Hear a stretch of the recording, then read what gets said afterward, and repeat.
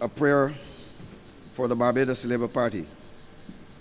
God of power and might, wisdom and justice, through you, authority is rightly administered, laws enacted, and judgment decreed.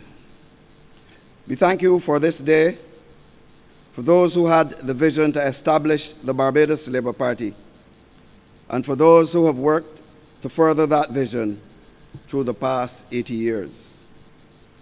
Grant your spirit of counsel and courage to the current generation of leaders, and sincerity and tolerance to all members, that united in purpose and with tranquility and peace, they would serve the people of our nation.